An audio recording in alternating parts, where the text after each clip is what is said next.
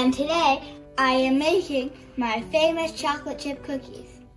This is our famous family recipe book from Arendelle. Where is it? Here it is.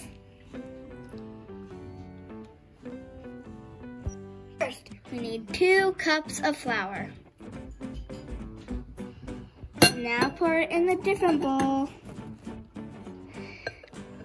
Now we need 1 teaspoon of baking soda. Oh my gosh!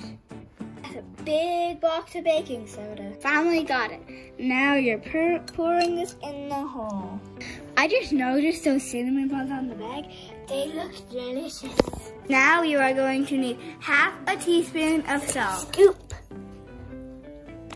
Don't add too much. Now pour it in. Can't forget my magic whisk. You're the very best cook.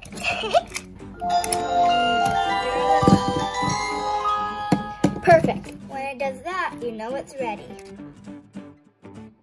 It's supposed to be melty, but not melted. Now we put the butter in the mixer.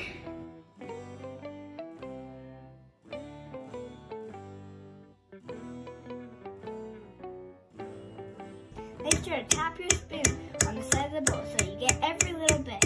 Things are getting a little messy here. Gotta put the last scoop in.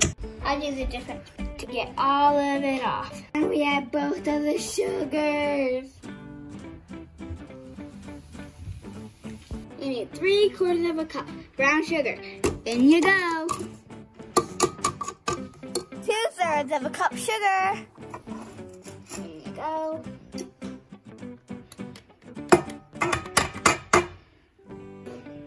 2 teaspoons of vanilla.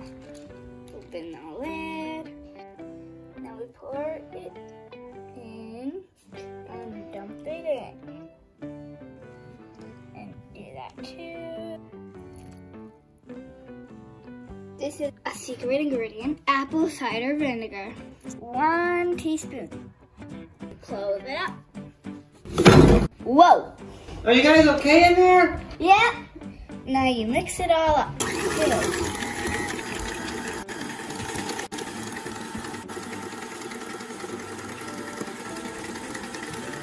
Looking good.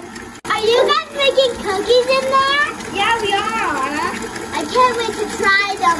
It's your signature recipe, and those are the best cookies ever. Now we crack an egg.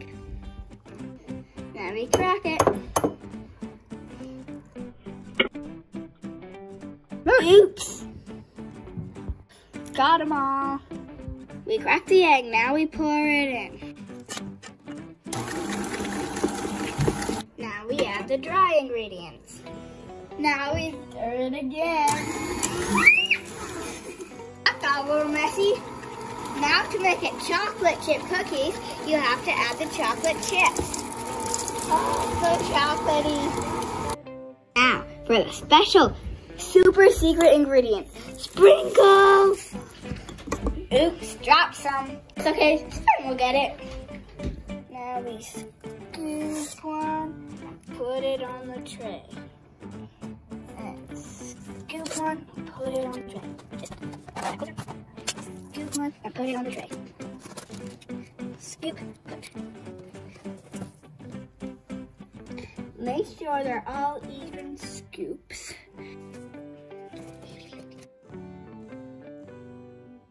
Wow, all done.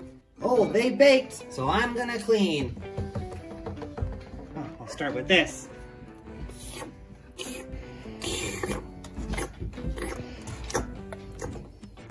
They're going in. You have to wear another mitt for this part unless you want to get burned. Now we put it in the oven for 8 to 10 minutes. Yep, they look good.